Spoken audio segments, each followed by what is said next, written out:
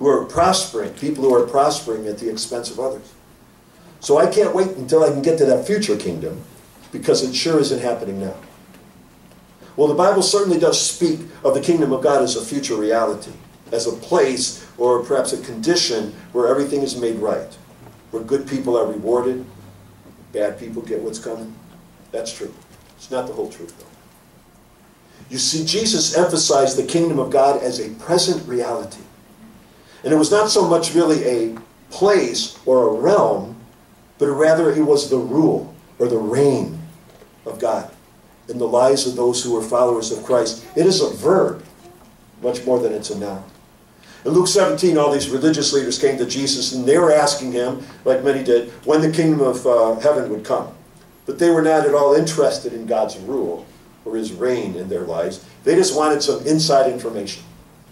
But Jesus saw through all that, saw their unclean hearts, so he said these fascinating words to them in Luke chapter 17, verse 20. He said, the kingdom of God is not something that can be, or the coming of the kingdom of God is not something that can be observed. Nor will people say, here it is, or there it is. Because the kingdom of God is in your midst. Amen. Which means, to put it simply, that the kingdom of God is here right now. We don't have to wait for it. We don't have to travel around for it. We don't have to get a secret decoder ring to understand it. It is closer to us than we are to ourselves. And it is completely available to us when we allow God to rule or reign in our lives today, right now. Jesus is saying here, we do not have to wait for some future kingdom. We can experience the kingdom of God, the rule of God, today in our life, in our marriage, in our family, in our place of work, in our church, in our neighborhood. In the midst of a world that has kind of thumbed its collective nose at this understanding of the kingdom of God, we can belong to a different people. ICCS can be one of those different groups of people who belong and are living in the reality of this kingdom of God, whose hearts and minds and lives are being ruled by the powerful presence of the Spirit of God among us. The kingdom of God, the rule of God, can be a present reality, an actual experiential reality in our lives today. Which means, since the next life, eternity in heaven, is continuous with our life here on earth, that we can choose to be a part of God's eternal kingdom right now, today. We can choose to begin to order our lives around the teachings of Christ. We can learn to live under his good and gracious rule, and in so doing, we can learn to live fully in God's eternal kingdom right now, today. Which means that our lives have meaning, that what we do matters, that our lives matter, that this life matters, that this world matters. More on that in a moment, but now we have to ask a more difficult question. How do our lives here on earth affect our experience in heaven? And here we're trying to explore this rather interesting concept of what heaven is like, what our experience after death will be like, depending on who we are or perhaps how we have lived here. In other words, does how we live our lives here on this earth have an effect of our experience on the other side in heaven? And if our lives here matter, if they affect in some way our eternity, then it stands to reason that we should consider how we live now in this life today. So let me say two foundational things first before I wade into this messy area by way of explanation. The first is that there's really very little in the Bible that teaches on this. There are a number of cryptic passages in the Bible, two of which we'll consider in a moment. But I want to emphasize that much of what I'm going to reflect on here, we'll reflect on together, is what we might call conjecture, kind of a maybe it's this way approach.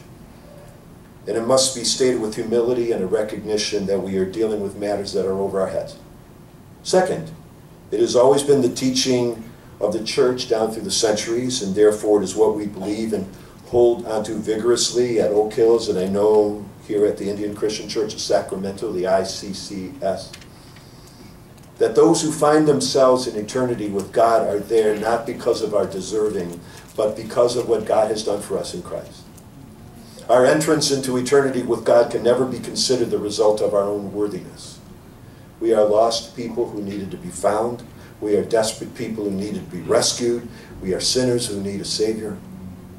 and the birth, life, teaching, death, resurrection, ascension of Jesus, this has all saved us.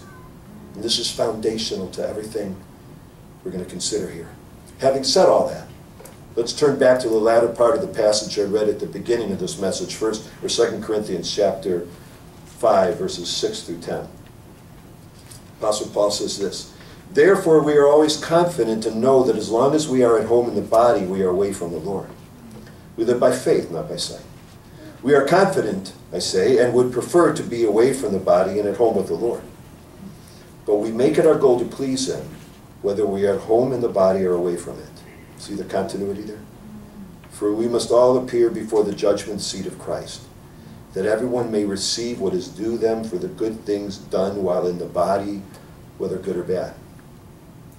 Here's a pretty clear and unambiguous teaching of Scripture that very clearly points out that after we die, every single one of us, in this context is especially referring to followers of Christ, we'll have some kind of experience of being in the presence of Christ.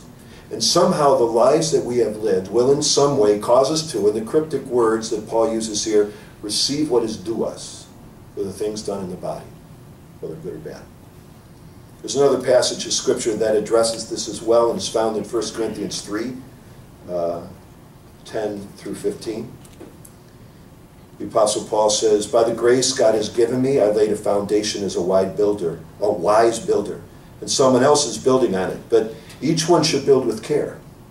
For no one can lay any foundation other than the one already laid, which is Jesus Christ. If anyone builds on this foundation using gold, silver, costly stones, or wood, hay, or straw, their work will be shown for what it is, because the day will bring it to light. It will be revealed with fire, and the fire will test the quality of each person's work. If what has been built survives, the builder will receive a reward. If it is burned up, the builder will suffer loss, but yet will be saved, even though only as one escaping through the flames." Now, I don't know about you, but these are troubling verses to me. They kind of bother me, and I kind of ignore them typically. But they seem to very clearly address the idea of what happens after we die and we enter into eternity. It seems, according to the Scripture, that our lives on this earth matter, that we are, as it were, building on a spiritual foundation. If we do this well, we are building something that is strong and precious, gold, silver, precious stones. If we do this poorly, we are building something weak, only temporal, kind of like what the three little pigs built to keep the big bad wolf away. Wood, hay, or straw. And on that day, and I assume sometime after we die, our readiness for life and eternity will be discovered or revealed. And all that which is tied to the values of this world that are contrary to God, all that junk that has been formed into our very character will be revealed. And it will need to go through some process, who knows what that is, of being removed or burnt out, as it were. And if we have prepared ourselves well, our good character and works will go before us and be a part of the very structure of eternity. But if not, if we have not prepared ourselves well, while we will still be eternally with God, we will, in what I find to be rather haunting words, suffer loss. Now, there's much more we can say about this, but let me simply emphasize this. The Bible, I believe, is very clear in teaching that this life matters, that the lives we live upon this earth matter. In fact, as I see Scripture here, this life we live on this earth is a training ground to prepare us for life and eternity with God. And if we do not learn what we must learn on this earth, then there is a process by which we must learn this after we die. It may help us to think of heaven in this context as an acquired taste. And it is in this world, in this life we live today, that we are developing this taste, to hunger and thirst for righteousness, is how Jesus said it. Now, I obviously don't know, and neither does anybody else, even though they may say, what this suffer loss idea means. But I do know that God invites us to learn how to prepare ourselves for heaven in this life. I believe this means that we are to so order our lives that the teachings of Christ and His way in this world are to form at the core of our being the way we live and work and love and relate to people. That we are gradually learning how to routinely and easily live as Jesus would live if He were living our lives. In this process, as Paul has talked about, Pastor Carlson has talked about, is the process of spiritual formation. Spiritual formation into the image of Christ. There is no escaping this process, this spiritual formation. It is what must happen for anyone to inhabit eternity with God. We must develop a taste for it. We must learn how to live there well. And in order to do this, we will need to be healed, purged, as it were, from that which deforms us or keeps us tied to the ways of this world. I have no idea what that process will be like on the other side. I know I don't like the words, suffering loss, and escaping as though by flames. But it makes sense to me. If heaven and eternity is as wonderful as we all believe it must be, and as Scripture teaches us, then we must become a certain kind of person who will be able to live there well. And to come to the end of our lives and to be prepared for death and life in eternity starts by deciding in this life that we have now to begin to order our lives around that kind of existence. And we will realize that this life we live matters. That what we do here matters. That our lives lived for God and His ways will be part of the very spiritual structure of eternity. It is often said that when we die, we can take nothing with us. That's not entirely true. What we bring with us into eternity is the person we have become here on earth. This spiritual formation does not grant us access into heaven. This is done through the grace of God and the life, death, and resurrection of Christ. But we do bring with us the spiritual formation that we have pursued in this life, which makes this life extremely important. That what we do here and who we become here matters. So let's finish up with one more thought about our lives mattering, and that is to learn how to live our lives ready.